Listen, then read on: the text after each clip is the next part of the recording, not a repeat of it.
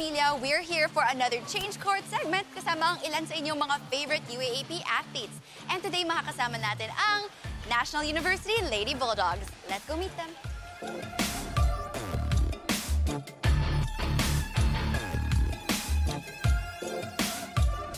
Anong ganap to? ready na sila? Mga moms? Na-late yata ako sa photoshoot. Ito na sila! Yay! Of course, we have Jorelle Singh. We have Aiko, Sweet, Urdas. Pasensya na, sabi daw sabihin ko. And of course, we have Doromal. How are you feeling so far sa season na to? Sobrang na-excited po kami kasi kumbaga halos yung buong team po ay lahat ng team pantay-pantay lahat po palaban. Yes. So nakaka-excite. Ang alam ko, isa sa inyo mag-graduate na, si Aiko. So, ano nga yung mindset mo na last season mo na to sa UAAP? Last year ko na, so gagawin ko, bibigay ko na lang lahat ng best. Tama. Ikaw naman, Roma. Bakit Roma? Sabi ka na. Ay, bakit Roma? Oo, gusto ko na malaman. Yung father and mother's name, galing po doon. So yung Romeo and Mandy. Dahil nga change court segment, handa na ba kayong mag-try ng ibang sport? UAAP sport din siya. Alam nyo na yata kung anong gagawin natin, kaya nandito tayo. Handa po kami, basta siya yung kasama. Oh! Oh my gosh! And speaking of influence, ang mag-i-influensya sa atin ngayon sa larangan ng basketball is none other than the most tweeted athlete of the year last 2017. And syempre, another collegiate basketball star. Sino ba kundi si? Ricci Rivero! Ricci? Anyway, yes, welcome to National University. Dito tayo sa open court para matuto ng basketball. Pero first of all, Ricci, coming from a basketball athlete as yourself, ano ba mga qualities ng mga volley besties natin dito na makakatulong sa basketball? Siguro first of all, yun, yung athleticism. Tapos, kailangan parang agile ka to move. Yung how you jump. Yes. Tapos, siguro na-practice naman nila yun. So, ready na kayo? Game? Let's learn the layup and the eurostep in 3, 2, 1, fight! Okay, so first, step 1 guys, siguro kailangan muna natin mag-dribble towards the ring. And then, kailangan yung kapag jump mo, same leg yung nakataas sa hand na papang. And then, pwede siguro i-try pa ganun or may follow-through if like yung basic, May basic difference ba yun pag ganun tsaka pag ganito? Mas controlled yung ganun. Mas controlled. Yeah. So, dribble towards the dribble. ring. And then yung layup natin. Ganon. Pasok yan. Yes! Woo! Galing pala natin!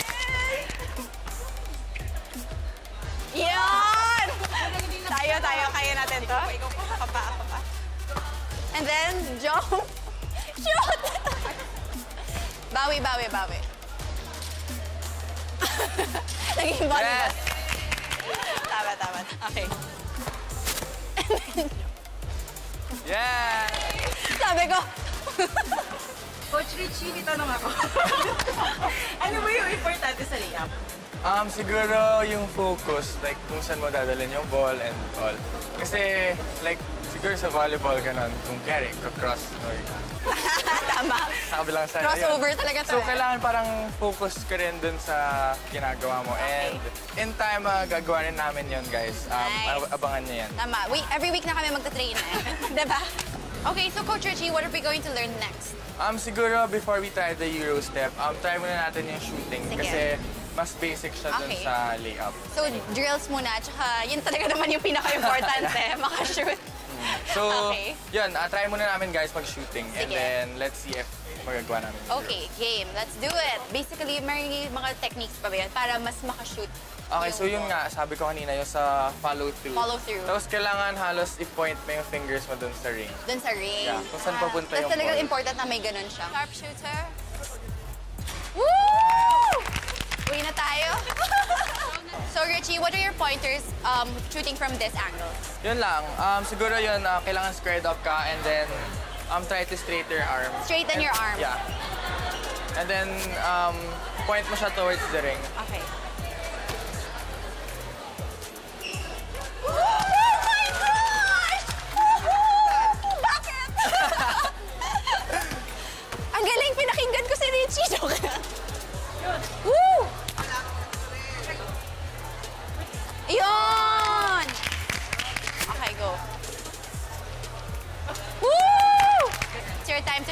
pressures on you. Sakto lang. Woo! Pagaling natin! Wow! Wow! Ang galing! Paano tayo naging ganun kagaling? Grabe yung confidence, no? Kala mo ang nangyari. So, ano ba yung Eurostep? We're so excited to see what you have. Ang idea about it, parang you have to sell the move na kailangan pumunta siya dun sa way na opposite. Yes, opposite way. Alam mo yung face mo na eager talaga na pupunta dun. Okay. So, parang, yun, parang mo It's like naloko. a deceiving move. So, it depends on which direction you want to go. Okay, so ganun lang yun. Ang mahirap dun is, di ba 2 steps lang after yung sa last dribble. So, kailangan 1 step lang dito and then 1 step sa other side, tapos jump na. Tapos shoot na agad. Yeah. On the second step. Dribble, 1, 2, shoot. Yeah. Okay. Demo lang. Woohoo! Here naman tayo. Go, Richie. Go, coach. Yon! Dribble. Right, left. Jump! Ooh! Woo! Ang dali eh. Ano yun?